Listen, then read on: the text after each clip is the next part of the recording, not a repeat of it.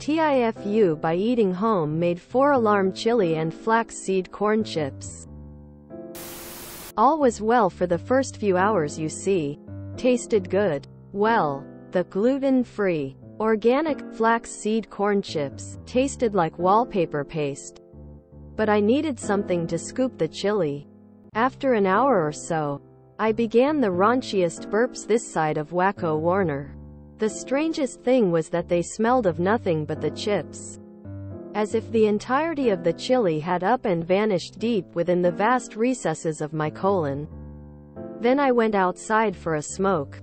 3 to 4 drags in, and my gut makes sounds not dissimilar to a concrete mixer filled with frying pans. In retrospect, that should have been my first sign. But you know, as smokers.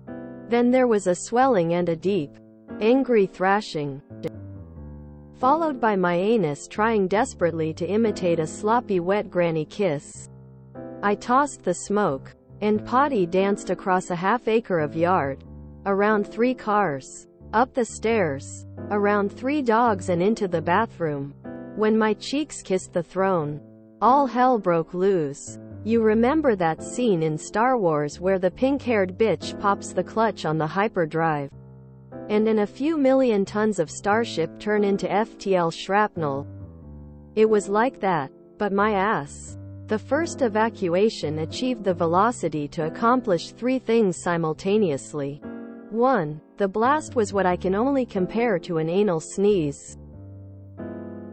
2. The mixture of varying shades of brown hit the water with enough force to launch a large portion of it back up and on my thighs. 3. Somehow, in some physics-defying manner, the angle of spray was sufficient to coat not only the bowl itself, but the seat and the cistern behind. Afterward, I got up, tried my best to clean up, only for round 2 to commence. This time, however, it wasn't an anal explosion, but instead a waterfall, a straight-up super soaker. The most uncomfortable part of the entire thing was that there was only one smell permeating my bathroom. Flax. That's it. And after my shower it turned into moist flax. I am now in recovery, and will accept any questions. TLD or 4-alarm chili and gluten-free flax chips turned my asshole into a shotgun. Chili. Raunchiest burps this side of Wacko Warner. Holy shit. I lost it at anal sneeze. Thank you for adding that to my vocabulary.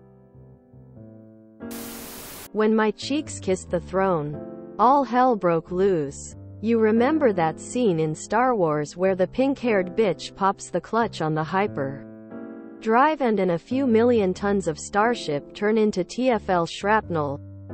It was like that, but my ass. The highlight for me. F for your butthole. Skull. Hash hash hash. Hash hash hash.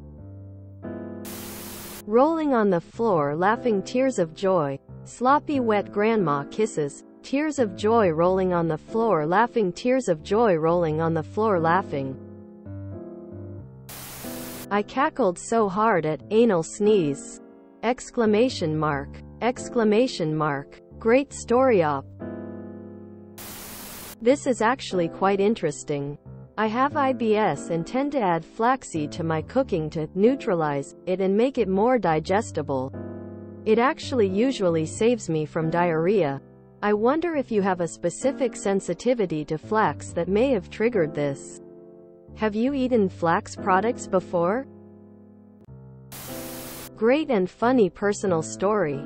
You should write more. Not necessarily about this though. Loved your storytelling style.